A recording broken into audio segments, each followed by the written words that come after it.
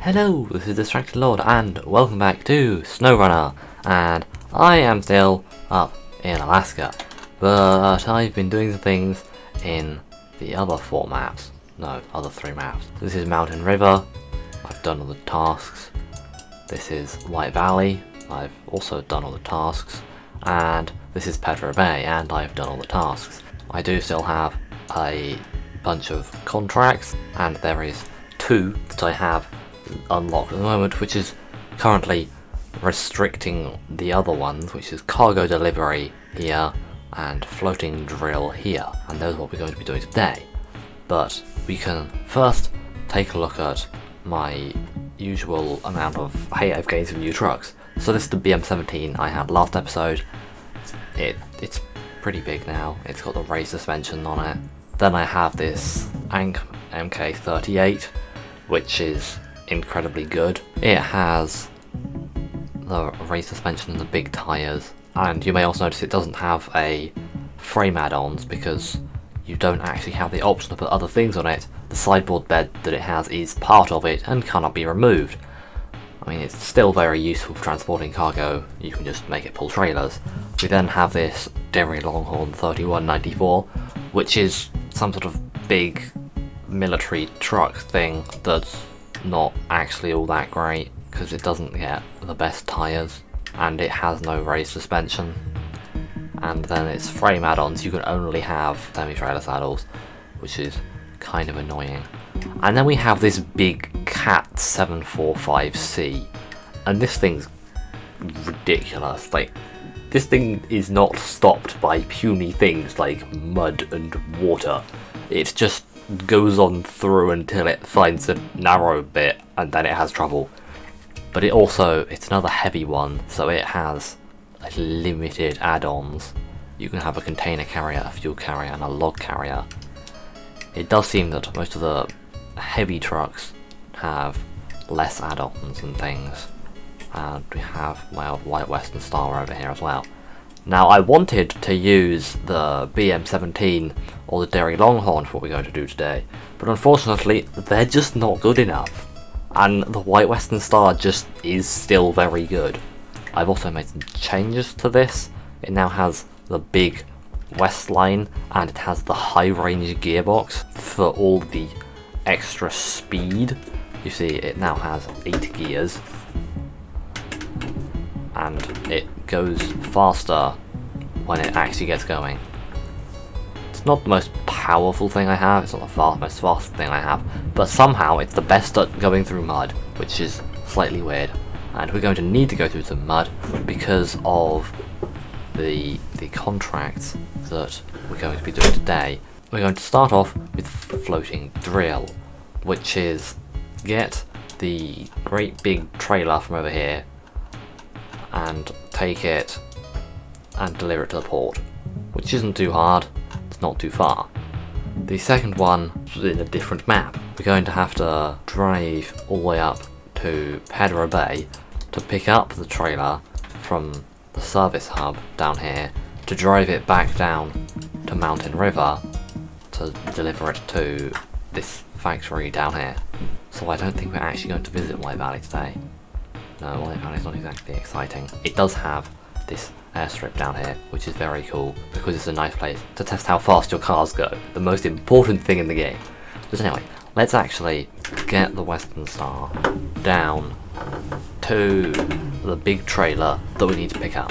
So there's this dirt road here, which we're going to have to go down, and I didn't turn sharp enough, okay, but it looks like a normal dirt road until you get over here, and then it just becomes a load of mud. And this is why we can't use the Derry Longhorn or the Royal BM17, because they just simply don't make it through this mud. Even without the trailer, they get stuck. The only vehicle I have that can actually get through here without getting stuck is the White Western Star. But you see, we can make it through here without it. We might have to use the winch a lot to get the actual big trailer through here, because we do sort of get stuck a bit. Gonna have to use some winch for the extra speed. But this thing should be able to make it with the big trailer. There's also a section of road just down here with a lovely amount of camber, which we are most definitely not going to be able to make our way through with the really tall trailer. Fortunately, there's a little detour that goes off here, which is not going to be easy to go through because it's not that wide, but it should be better than rolling, going along here and having the trailer fall down into the sea. As you can see, we can go quite fast. We're not even in the highest gear, and we go slightly scarily fast. And we can just lock up the brakes and slide on in. But here's the big trailer. Camera, please don't do that. The big trailer we need to get. As you can see, it's quite tall. It has a lot of wheels, but it is, if not top heavy, it still has a high center of mass. So we are definitely not going to take this along the cambered route. Let's see how well we do pulling this thing. Okay, so we move. We can go fairly quickly. Let's not smash it into the building. That was close. Definitely skill, not luck. And now I have to drive back down here and through this lovely amount of mud. Okay, we're not going to be going particularly fast, I don't think, because we're probably going to need to use diff locks for a lot of this because it's weighing down the back so much. It is very long as well, so trying to make it round the corner might prove a challenge. So yeah, we're going to take this corner as wide as, like, well, I mean, it could have been wider on the entrance, but we're going to be wide on the exit, and we're still taking down the sign, and the trailer is completely off the road. Yeah, this road wasn't really designed for this trailer. How did they get it down here then? But we are starting to have a bit of difficulty, probably because it's trying to climb a hill. Fortunately, the big engine that I put in this thing has many torques, so we are currently fine. Although, there is this sort of detour, which I have noticed. And I did drive down the detour once before just to see what it's like, and it gets a bit narrow up ahead. Not ridiculously narrow, but narrow enough that this thing might not have fun. So we're just going to try and go down the detour, and there's a tree in the way. Can we get that? Can we just sort of scrape along that tree?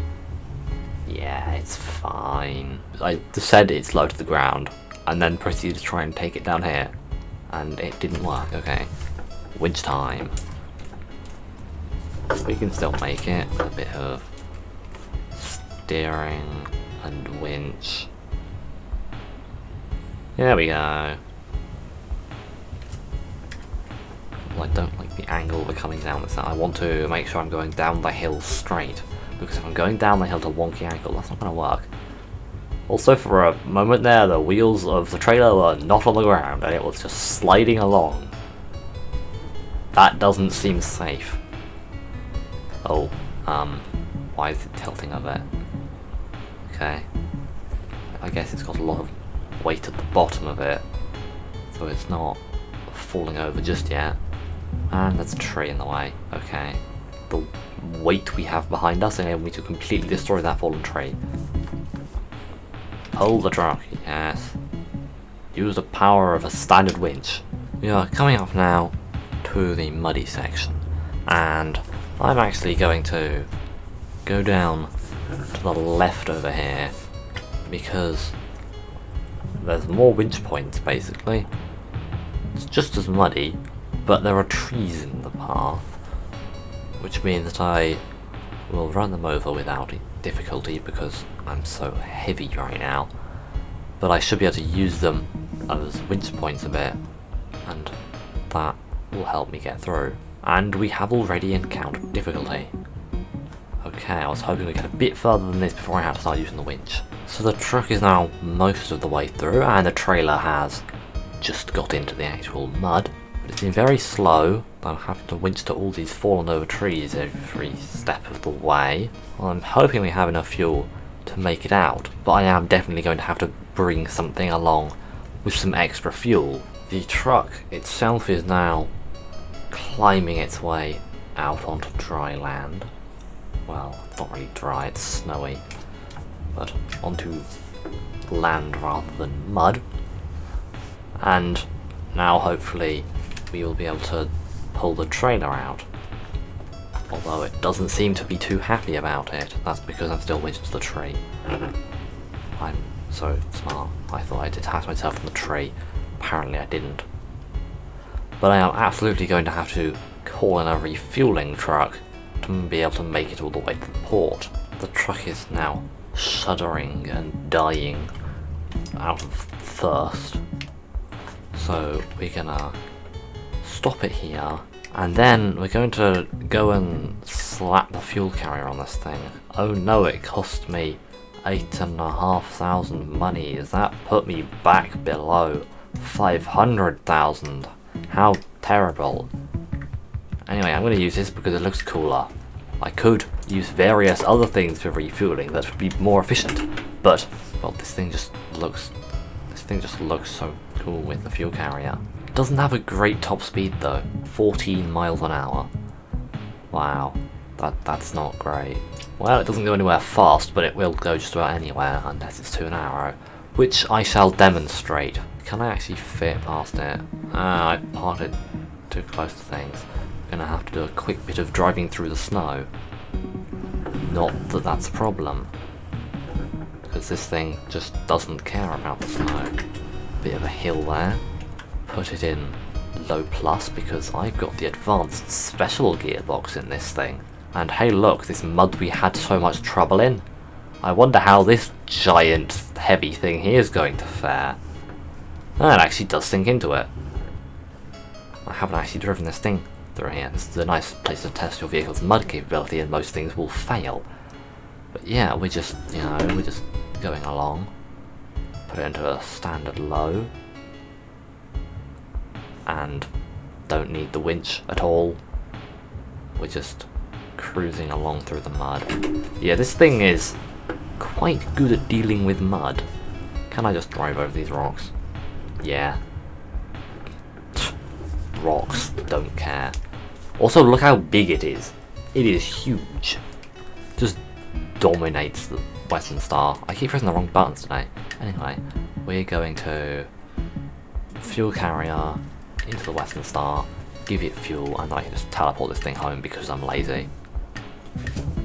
Hop back in the Western Star and restart it.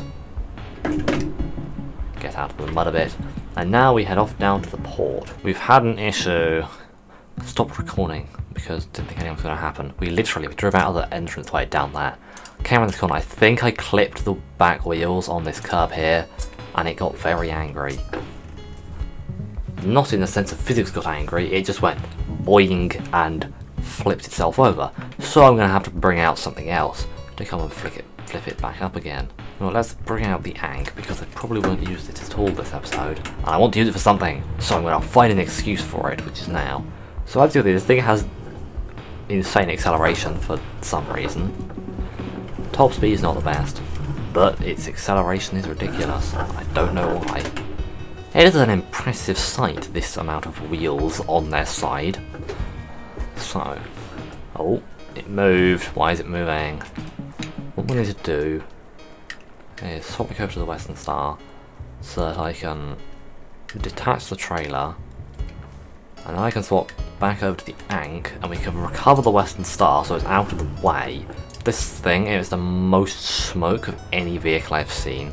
Like, there's just clouds and clouds of black smoke just pour out of this thing as you drive.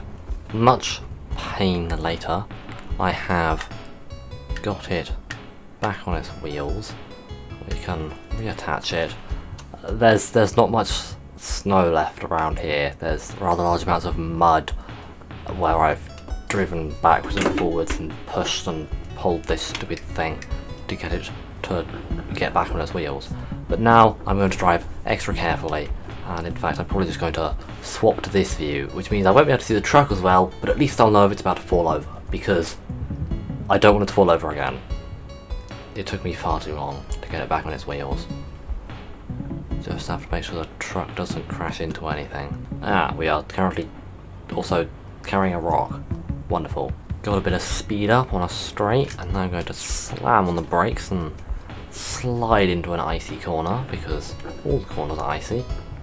The port is just down here, so I'm just going to put it in low and use engine braking, because you can't damage your engine by over revving it because the game doesn't simulate revs, so by putting it in low gear we can basically just engine brake. Now we just have to get it over there.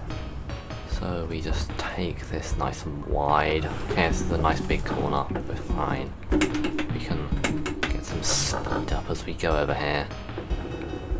Woo, that only took an incredibly long time. I want to use something else for the other one. So let's see, it's not hard to get to, is it? No, I fixed the pipeline bit, so I can just drive down the road all the way. Bit of ice, bit of mud. Yeah, that shouldn't be too hard. And on the mountain riverside, okay, it's just off the road there. But I haven't fixed that pipe yet because I can't, so we're gonna have to go through that. That's gonna be a problem. Or we take it the long way around the bottom. Yeah, I'll take it around there because I'm not sure about to fit it down this path here. The Derry Longhorn is sort of your standard big truck, except it has a couple of things that are less common. It has permanent all-wheel drive and diff locks, which on the American trucks isn't that common. I mean, it's not exactly rare, not that common either. But the interesting thing is it has this suspension mode thing here, because it has this additional wheel set in the middle, which I can raise and lower. Now they're not powered and they don't have off-road tyres, but I guess they're just there to stop you from high centering on things. I've not really found them to be that useful much, but I haven't driven this thing that much. But we can pick this trailer up and we can have a nice look at Pedro Bay while we're here. This map looks rather like all the other maps in Alaska. There's snow, there's trees, and there's icy roads. This trailer is slightly smaller, I think. Doesn't have quite as many wheels at the back. I can go to trailer view. Yeah, we only have 2 sets of wheels at the back of this, which should make it a bit easier to drive. But this is probably going to be the last episode I make of Alaska, because by the time we get to the next one, I'll have gone to the next map, which I think is Tamir. Why aren't we turning? We are having turning issues. I'm sure it's fine. And now we just have to get through this wonderful bit of mud. And then there's some ice a bit later on. Just use the winch. And we're out. Not too much problem. This thing is so much easier than the other one.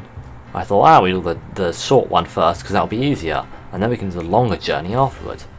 I was wrong, it's literally taking me a bit longer to get the other one 20 meters than it's taking me this one across the entire map. Also, this thing has squeaky brakes. Let's do a slightly more complicated turn to get around here. I don't want to take it too sharp because we'll hit the wheels of the trailer on the inside and then we'll roll it like I did last time. And there's the bridge here, so I can't be wide on the exit. Yay, I managed to get around without jumping up onto the barrier. Okay, this is icy. That was icy than I thought it was. Okay, we're just gonna slow it down and not go flying down the hill at dangerous speeds. The factory is just here. Fairly uneventful journey. We just have to smash our way through the fencing because it doesn't turn very sharp. And we can deliver the trailer just here. Only 180 experience. That shows how much easier it was supposed to be. But that is going to be it for this video. So, thank you for watching, don't get distracted, go subscribe now, and until next time, goodbye.